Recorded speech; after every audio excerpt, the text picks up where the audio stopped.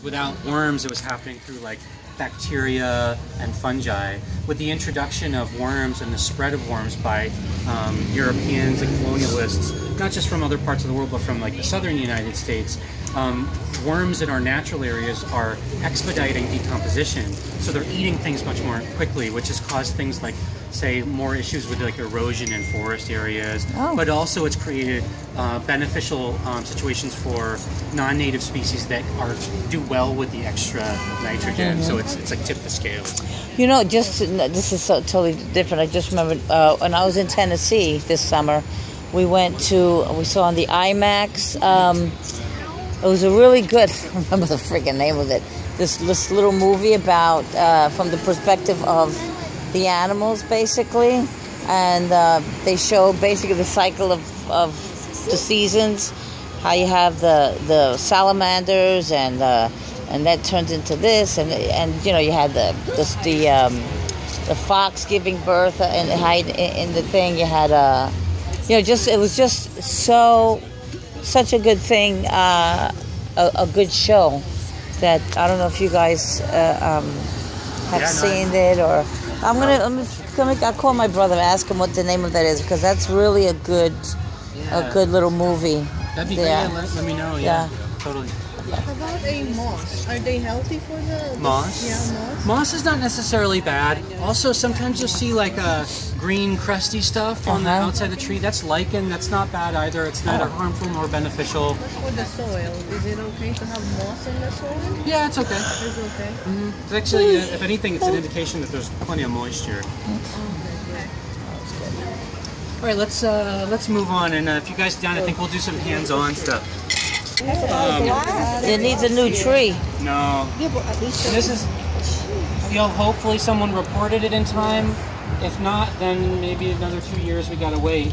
And another thing, if you report something like this for a tree planting, if there is a stump, just let us know. It can be helpful, because in the bureaucracy of parks, it can sometimes be a different contract for the person with the right equipment to remove the stump than for the person who's coming in to plant it. So that can trip things up. You can see that. And if anything, that might give us actually an indication of what happened to this tree. It never established its roots very well. Why not? Maybe because there's poison in the soil. But thanks to the soil work, all the concrete. Maybe it was, it's not too compacted, so probably not that. But that might have been it. What the concrete does is, again, it raises the pH level, and that can make nutrients unavailable to the plant. Like, just the presence of nutrients alone may not be enough. It has to be in the right condition. It's like if a person is anemic, you can't just like eat a chunk of iron to get your iron. It has to be in the right form. Similarly, if the tree is low on magnesium, the right chemical environment needs to be there, even if you're bringing in compost, and that's what the concrete threatens. What can you plant like around the tree? You could plant. Herbs? Can you do that? Sure. Yeah. And we can send you a list. We have recommended stuff. Let's move up. Minimum number of people, like let's say like a dozen people, and you set stuff up.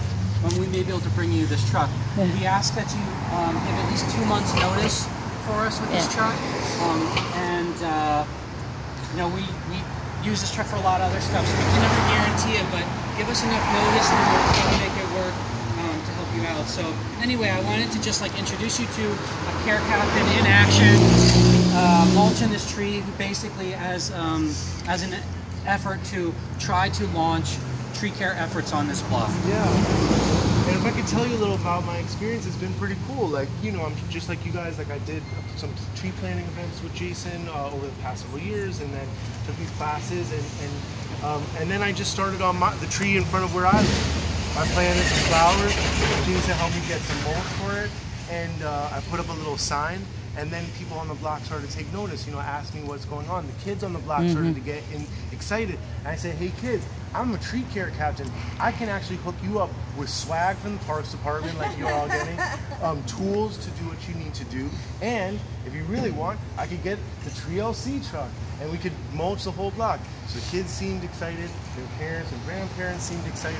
And so that's what I organized today. And what's exciting about today is that like, all of a sudden within the last 24 hours, it's like I've met up people on the block that I didn't know before that like came up to me like, oh, are you the person that did it, that tree? And then like, that's Rona, she's my next door neighbor.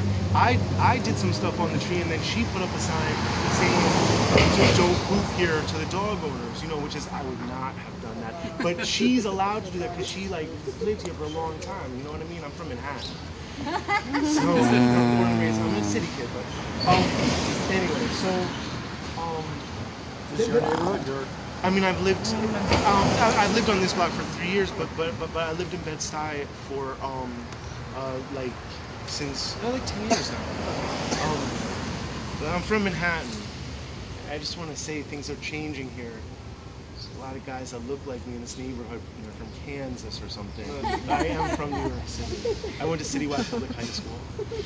Anyway, so this is a great experience, and now like all of a sudden people on the block are like wanting to get involved and plant flowers and do the work, and so it's pretty exciting. Then people from other blocks are asking me, I'm saying, look up the super sewers. So that's where we learned already. Parks Department wants us to do this. Every dollar that Park spends on trees brings back $5 to the city, so they want to hook us up with swag for the kids and equipment and stuff. So. Thanks, Sam. Thank you. So yeah, so I figured this would be a good opportunity to just get some hands-on experience and also help out Sam's effort, because it's definitely the case when neighbors start seeing people giving love to trees, they start giving love to trees. So Dylan is going to equip you guys with your official Care Captain tree kit, and then he's going to get you started.